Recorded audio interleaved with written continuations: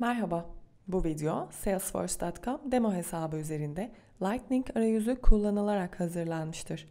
Firmanızın kullanmış olduğu lisans türleri, yapılan özelleştirmeler ve kullanmış olduğunuz arayüzün Lightning ya da Salesforce Classic olmasına bağlı olarak ekran görüntüleri farklılık gösterebilir. Bu videonun konusu ana sayfa üzerinde bulunan sekmelerin düzenlenmesidir. Sağ üst köşede bulunan kalem ikonunu tıklayınız.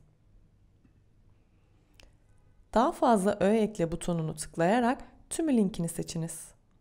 Eklemek istediğiniz sekmelerin yanında bulunan artı ikonlarını tıklayarak öğeleri ekle butonunu tıklayınız. Sekmelerin sıralamasını sürükle bırak yöntemi ile değiştirebilirsiniz. Yaptığınız değişiklikleri kaydet butonunu tıklayarak kaydediniz. İzlediğiniz için teşekkürler.